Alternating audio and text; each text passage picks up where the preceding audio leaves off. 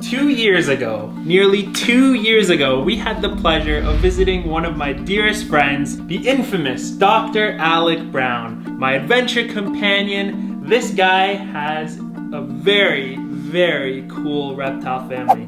And in today's video, we're gonna get to know the animal you hear calling behind me, as well as learn about how Alec has evolved his reptile room, or should I say frog room, over the last few years. Be sure to take a look at the last video so you can have an idea of how he used to keep his animals, what animals he might have been keeping then that he isn't now, before proceeding with this one. But let's go right ahead. I'm gonna stop talking. We'll let him introduce himself again and share a few words and get right into the tour. I think that must be the Sylvatica, this one. I don't hear them as often. I just got them in April this year, and they've been pretty quiet until maybe 2 months ago. I'm Dr. Alec Brown. I'm a veterinarian out of Campus Estates Animal Hospital in Guelph, and also reptile and amphibian enthusiast. We're here in my basement, surrounded by a bunch of different vivariums. You might remember my last appearance a couple years ago in the basement. There were quite a few changes between then and now. Before, I had a few more reptiles, quite a few geckos, and now it's mostly frogs. Still have quite a few williamsi, hatching out almost every week, but I've really gone a little bit more deep into the frogs. I just find them better for a few different reasons. I like how active they are. They're almost always jumping around. You can see them, know what they're doing. They're very easy to feed with the fruit flies, almost self-sustaining. And then they're so brightly colored, unlike anything else out there. It was a long time coming, getting the room to the way it is now. Most of the frogs here are large obligates, so Oophaga, Histrionica, Sylvatica, and Lemani, I don't know. I'm not sure anybody does. I got all of the frogs except for 2 from Tesoros de Colombia, Jewel of the Rainforest in Colombia. That's the Histrionica and the Lemani. We were on a wait list for a long time. I think it was about 1.5 years between reaching out to Ivan down there and actually acquiring the frogs. A lot of ups and downs. I wasn't sure that we'd ever get them into Canada, but here they are and they're doing well. We can see in a little bit more detail, but all of my frogs are laying good eggs, and we've got at least 1 froglet, quite a few tadpoles coming out, which is very exciting for me personally, but I think also Canada, because there are maybe 5 other people that I know of with these large obligates at the moment. We can start over on this wall. The 2 biggest cages in the room. This one, lots of exciting things. Many springtails and plants. Very exciting come October this year. Okay, so no inhabitants yet. Well, springtails. Oh yes. Okay, fair enough. And then in this enclosure, we have some of the Oophaga histrionica pacassi. Sometimes I think they might be referred to as Anchicaensis. A bit of a debate right now. See them crawling around. These ones are raising at least 3 tadpoles, maybe some more, but they're always quite active. You can see the male loves to call from this perch up here. And Phil Ramos from the Green Oasis, he made the backgrounds for me. I really like these 2 in particular because they're just so bold. They can probably go and touch the frogs and they don't really move a lot of the time. All of the frogs that I keep are what we call obligates. Obligates being obligate egg eaters. The genus Oophaga translates to oo, which is egg, and phaga, eater, and they're called that because the tadpoles survive only on unfertilized eggs from the mother. So the mother lays eggs in a bromeliad or on a leaf litter, or in my case the tadpoles. The male frog fertilizes those eggs. Then after a couple of weeks they hatch out into tadpoles, and then the frogs transport those tadpoles into a bromeliad axil, and then the female comes and every couple of days or so lays a clutch of unfertilized eggs, and the tadpoles eat those eggs until they morph out a few months later. So it makes them so tricky, because if the parents aren't caring for them very well, then the tadpoles don't survive and we can't reproduce them in captivity. It's all on them. We have our Heidi flies here. Just put some Repashy Calcium Plus. I do that on every feeding. We'll give them to the pacassi. As soon as Alec begins tapping the cup to release the flies into the enclosure, his frogs recognize the sound as feeding time and eagerly make their way down to the bottom of their vivarium to feed. Who would have thought that a beautiful little frog from Colombia could be classically conditioned to associate a sound with the offering of food? It's quite remarkable.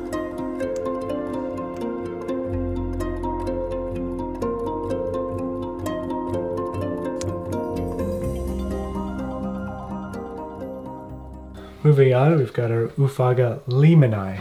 You mean Lemani? I think it's lemani. The guy's name, I think, is Lehman. All right. So we're calling him lemani for now. Lemani. We have the red form here. They look pretty orange. I think that's something to do with how they're kept in captivity. Very curious if we can get them more red. Maybe carotenoids, UVB lighting, who knows, but I'll be looking into it. I got the 2 adults just under a year ago now, and they came looking as they look now. But the froglet that's out of water now is significantly more red. Don't know why that's the case. Maybe what we're feeding them, maybe the UVB lighting, really don't know, but it's interesting.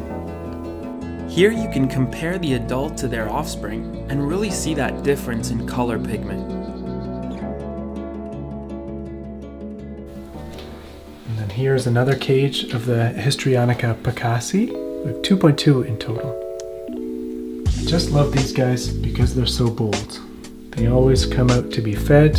They perch and bask and call for me right away, almost no matter what. I originally got 1.1 sexed, and then I planned to get another 0.0.2 unsexed, just in case something happened to the first 2. Because there are, I think, no other Histrionica picassi in Canada, and it takes so long to get them. So I got them as backup, but now they're all doing great, which is really good news. And I got really lucky that it was 2 pairs from Ivan. These are the coolest frogs. Truly my favorite in the room for sure. The picassi are huge. Alec actually mentioned that they are, as far as we know, the largest large obligates. Moving on again, we've got the Almirante. I had those, I think, when you were here the last time. Previously I had 1.1, now there's 1.2. 1 male and 2 female. And right now I think I have 2 to 4 froglets in there, but you'd never know. They're always so hidden, there's so much foliage in there. I don't see them for weeks a lot of the time. He's the most loud frog by far. He is the loudest and the most frequent caller, more than all of the others combined. Just this 1 male in here. And what's his name? His name is Dustin. This is Michaela. She's quite big, I know. I don't feel like I feed them that much. I think there are quite a few springtails in there. She is ready to lay some eggs, so I think that's partly contributing, but she's on a diet. Here we have the Ufaga sylvatica pata blanca, the whitefoot. These are from Ecuador. We got them from Wakiri this year. When I first got them, they were pretty shy. They didn't move around very much for weeks, and slowly they started coming out a bit more, and now they're pretty bold. Not quite as bold as the Histrionica that I have, but they're also in the bottom of the rack, so that could contribute. I really like their white feet, and when they're in the wild and red, they're quite red. So another case that we're hoping to get them a little bit more red in captivity. I think it's interesting to have at least some representation of all of the large obligates as well. In all of the large obligate cages, I have these tadpoles. You can buy them from the Tadpole Project. I think Jungle Jewel in Canada distributes them as well. I find them to be quite successful. The Histrionica and the Lemani and the Sylvatica have all laid eggs in there, and I think we have some right now. They're developing. I think they might have gone bad, but we'll take a look. These little inserts make it quite easy to have a look at them in person. For today's question of the day, which is your favorite large obligate dart frog? You can leave a note and Diane will reply to your question and give it a heart. We look forward to seeing your responses. I've moved the williamsi upstairs. We've got 1 male and 2 females in here right now, laying eggs like crazy, typically 2 every 3 weeks or so from both parents, and then I incubate them downstairs and grow out the hatchlings down there as well. This is the incubator.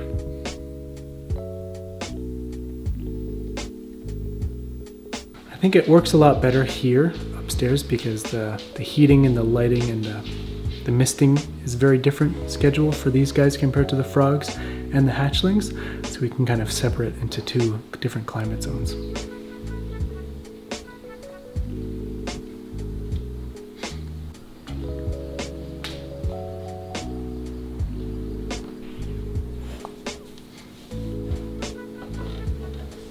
Here we have the hatchling williamsi. I have 6 cages and I keep a clutch in each cage, so typically 2 geckos per cage. They're doing great. I've moved them around a little bit and found at the top rack the way they are right now, everything's going excellent. I haven't lost a baby in months now, and so I'm very happy with everything the way it is.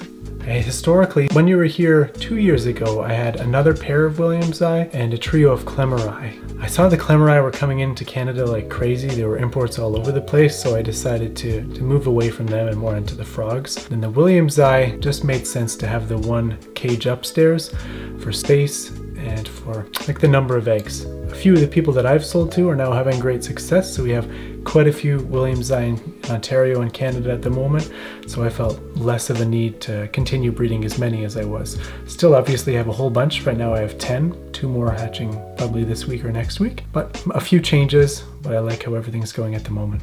Last time you were here, I had the hatchling williamsi in the acrylic cages.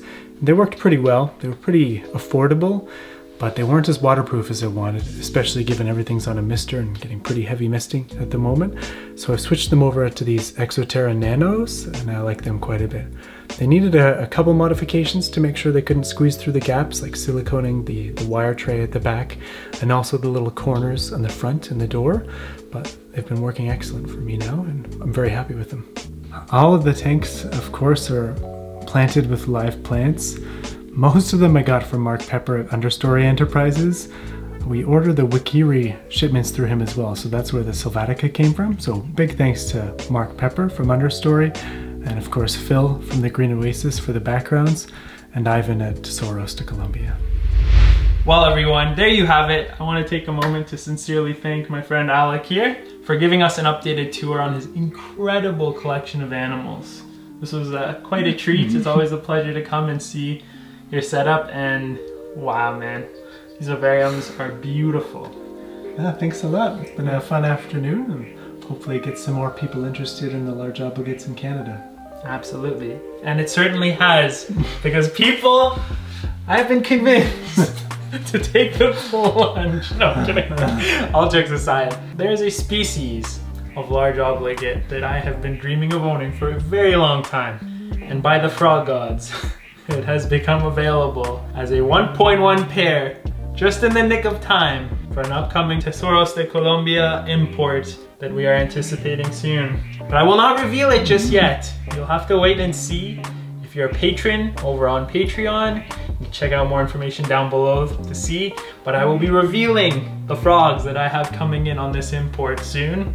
So stay tuned for that. Getting to come here today has just got me so hyped, so thank you again, my friend.